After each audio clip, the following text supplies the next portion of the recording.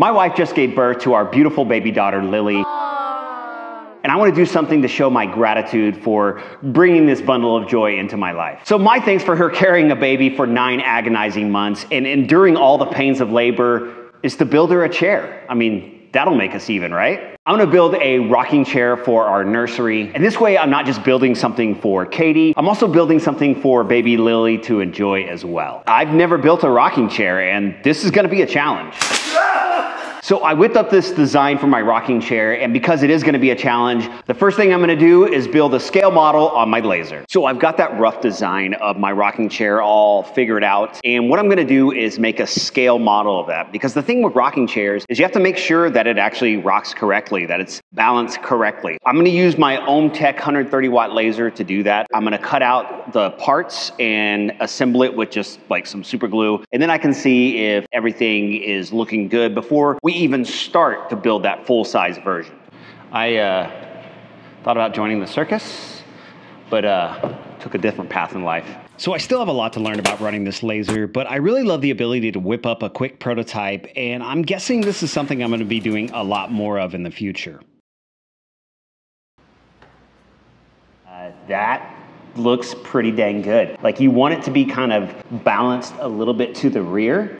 I mean, the rockers are sitting even, the weight's distributed as it should be. Now what I want to do before I actually go carving into all of that really nice red oak that I picked up, I want to make a full scale model to make sure that all my dimensions are gonna fit Katie. I'm using OSB because this is the scrap plywood that I just happen to have laying around, and we'll just do like a rough and dirty full scale model, and I'm gonna cut that on the CNC. We'll slap it all together real quick and see if it works.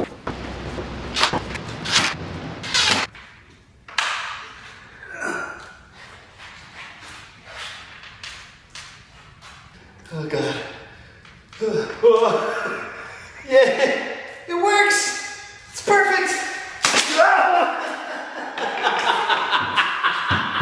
So the last thing I built for Katie was that red oak king size bed, which we really enjoy. So I'm gonna borrow some of the design elements from that bed and carry that over to this rocking chair. First, I'm building this chair out of red oak, which is by far the most bang for your buck when it comes to hardwood lumber right now. I prefer white oak, but white oak is running about 11 to 12 bucks a board foot in my area compared to $3.50 a board foot for red oak. I'm also gonna incorporate the vector wave patterns that I carved into the footboard of the bed, but I'll explain more about that here in a bit. I've already had my Avid CNC cutting out all the parts for the rocking chair, and I'm gonna assemble those with domino mortises and glue. Now, to clamp these glue ups, I'm going to glue on these little plywood blocks on either side of the joint, and I can just use a small clamp to pull the joint together without having to worry about the odd clamping angles that I'm dealing with on this piece. I attach these plywood blocks with a little wood glue and some CA glue, and I'm hoping by using plywood clamping blocks, when it comes time to remove those after the glue up, the plywood blocks will break along one of the ply layers instead of tearing out the face grain of the red oak. I really don't know though, because I've never done this before, so we'll just have to see if this is even going to work.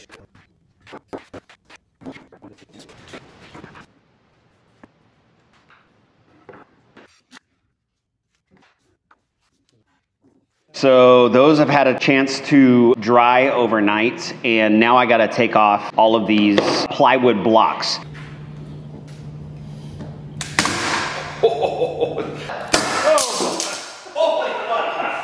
I'm going to try using the force of the clamps to pop these blocks off, which is a bit like playing Russian roulette. Now, I'd tighten the clamps until I could hear it cracking and then just kind of jump back. And sometimes it was super violent, but a couple of times it was kind of a disappointment. Just remember, don't try this at home, folks. Try it at a neighbor's house or in your driveway. Or if you want, try it at home, because this was more fun than it should have been.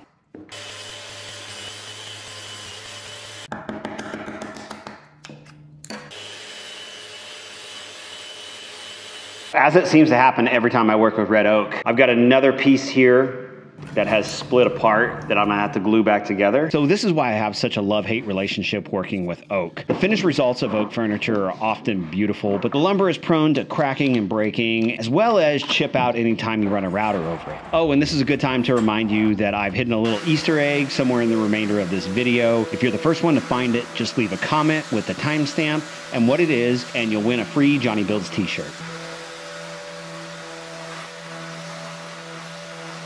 Okay, I've got all those parts out of the clamps and sanded. Now I can add a round over to the 2 assemblies that make up the seat. The seat is joined by 4 stretchers, and I'm gonna try something new to make the tenons. Speaking of new, the sponsor of today's video is Raid Shadow Legends, who's always coming out with new champions, new tournaments. With over 400 million players in 190 different countries, Raid Shadow Legends is for anyone who enjoys awesome gameplay, killer battles, and amazing graphics. Raid has over 700 champions, each with their own skills and abilities, all with endless customization using artifacts, teams, and strategies. My favorite part of playing Raid are the dungeons. There are 12 imposing dungeons, each with their own brutal boss at the end, which is going to take all your skill to defeat. And if you're looking for a new challenge in Raid Shadow Legends, well, you're in luck. They've just added the fearsome new boss, Akamori the Phantom Shogun. This fearsome new boss is guarding everything you need for your accessory ascension, the new feature that allows you to upgrade your gear to even greater heights. There's also an incredible animated limited series called Raid Call of the Arbiter on the Raid Shadow Legends YouTube channel. With all of this new exciting stuff coming to Raid, if you haven't started playing yet, what are you waiting for? Use my link down in the description or scan my QR code to get insane bonuses. We're talking an epic champion, Knight Errant, and other useful things like energy refills, XP boosters, and skill tomes. Once you're in the game and you're crushing your enemies, come find me under username Jonny Builds, and if you're fast enough, you can join my clan. So just hit that link in the description and I'll see you on the battlefield. Okay, up next I need to make these tenons for the stretchers that are gonna connect the 2 sides of the chair. Now, obviously this small of a tenon, this is more for alignment and not so much for strength. I'm actually gonna come back and add some dowels for strength. In order to cut these, I'm gonna use something that I've never used before called the Shaper Origin. Now this thing is really cool. It's like I don't even know what you would call this. A lot of people call it a handheld CNC. That's not exactly accurate, but it is a router that you move around and then it kind of auto corrects and moves the spindle for you to keep you on the tool path that you create. I've got this thing on my workbench called the Shaper Workstation, and it's got this field of tape here, and it reads the tape, it knows where it is. It's magic, I assume. So I'm making those tenons on the end of the stretchers with the Shaper Origin, and I'm just sort of dipping my toes into the waters of what this thing can do. Having the vertical work holding station means I can cut all sorts of advanced joinery, including dovetails and box joints and the like, and it all works with these downward facing cameras that read that grid of what looks like, I don't know, a set of weird dominoes. This allows the Shaper Origin to know where it is at all times and to place an accurate digital grid over your workpiece to align the cuts.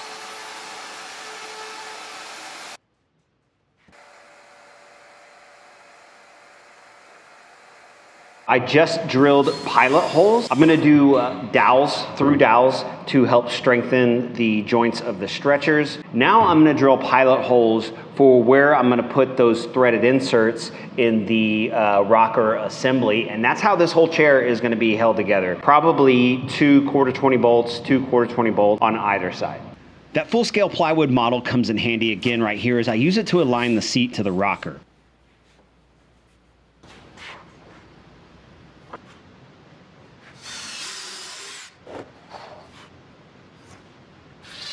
Drilling through the seat into the side of the rocker assembly gives me a pilot hole for adding threaded inserts later on, and this also allows me to screw these pieces together temporarily while I use one side to align the other. And once I have the pilot holes drilled for the other side, it's time to assemble the seat assembly.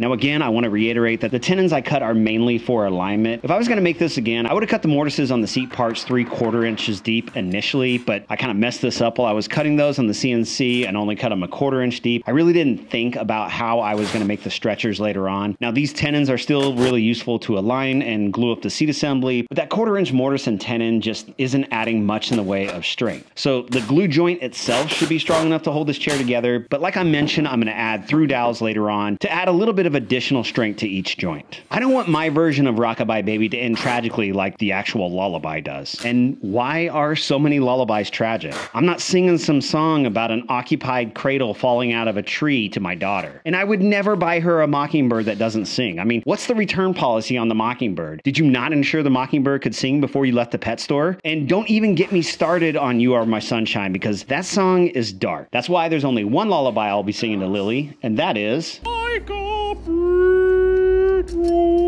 So when Jeff isn't running camera, one of his favorite activities is sanding. So while I'm working on making the files to carve the Rockler assemblies, Jeff sanded the seat assembly to get it ready for finish. Just like I did on my red oak bed, I'm using Total Boat wood honey to finish the chair, and I have to get the finish on before I move on to the next step where I'm going to weave in the seat. Also, that wood honey finish on our bed is held up really nicely, and trust me, we've put that bed through its paces. And wood honey is just the easiest finish you'll ever apply, since all you have to do is rub it in and wipe it off. I've got a link for Total Boat wood honey listed down below, and that link will get you a discount every time you shop at TotalBoat.com. While the finish cures, I switched gears to the rocker assembly, where I'm going to carve in a vector wave pattern that I made using VCarve Pro. Now again, this matches the design element from the footboard of our bed, and I think it's going to add a really nice detail to what would otherwise be sort of a plain rocking chair. I'm using a 3/8 inch ball nose bit to carve these, and I'll make sure I'll have links for all the tools and materials that I used in this project down in the video description in case you want to check those out for yourself.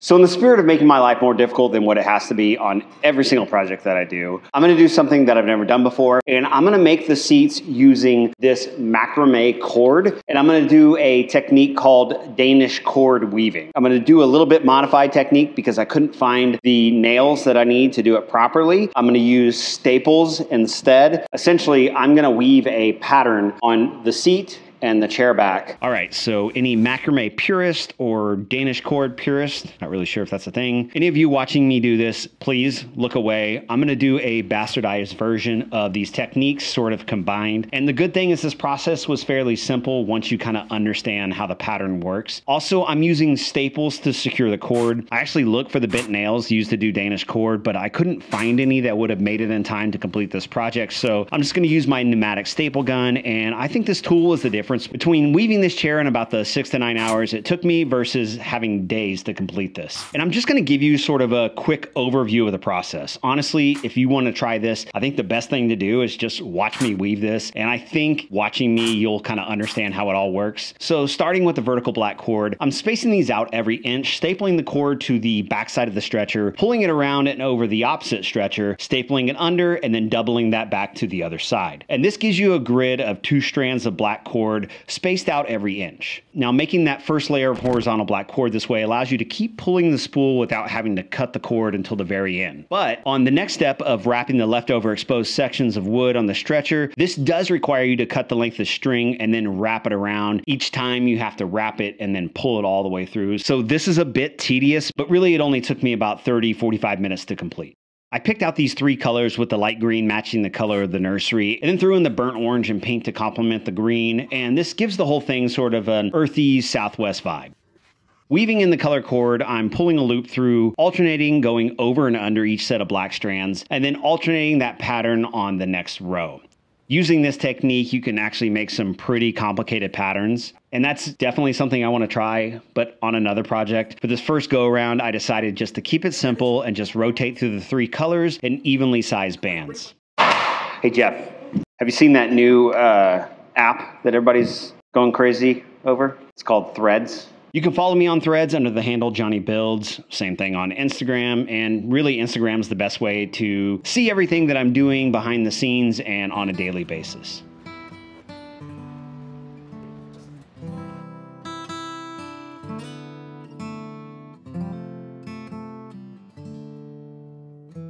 Okay, I've got the seat finished and I can move on to the chair back. So here's a super quick musical montage paired with an upbeat royalty-free banjo-laden song to keep up with the frantic sped-up footage of said montage. Enjoy, and feel free to tap your foot and slap your knee a couple times. I know I will.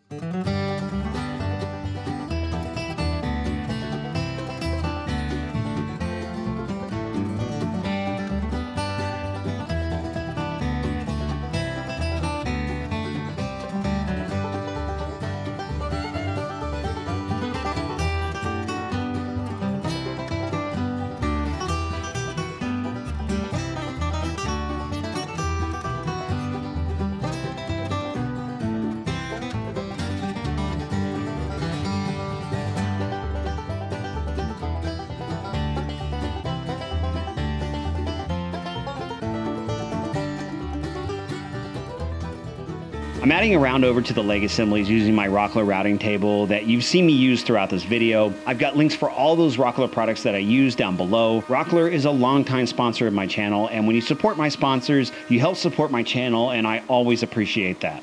Okay, all that's left is the finishing touches, like adding the threaded inserts to attach the Rockler assemblies, adding those dowels to strengthen the stretchers, adding finish to the rockers, and then attaching them to the chair while adding in that final lower stretcher on the bottom. Also, you may have noticed while I was weaving that all the staples were left exposed, as well as the frayed ends of the cord. To cover these up, I made a set of trim boards that hide the unsightly parts of the weaving, but hopefully don't look like too much of an afterthought, because this totally was an afterthought. Honestly, I sort of panicked when I realized this was going to be exposed, but this solution seems to have worked nicely.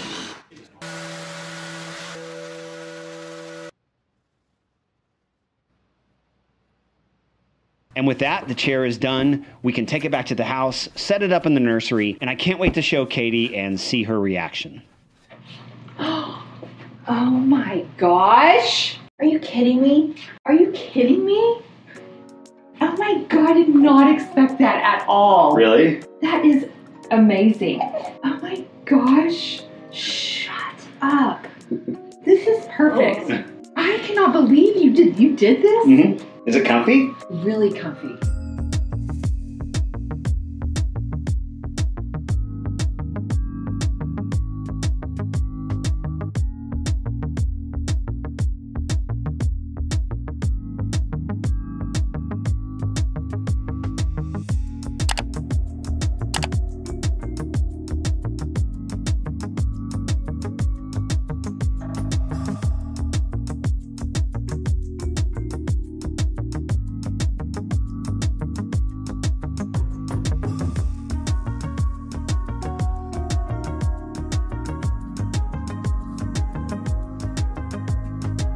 So we're even, right? I mean, she suffered through 9 months of pregnancy and labor, gave me the greatest gift she could ever give me and my daughter Lily, and she gets a chair. I mean, I'm pretty sure this means I won't have to change any more poopy diapers.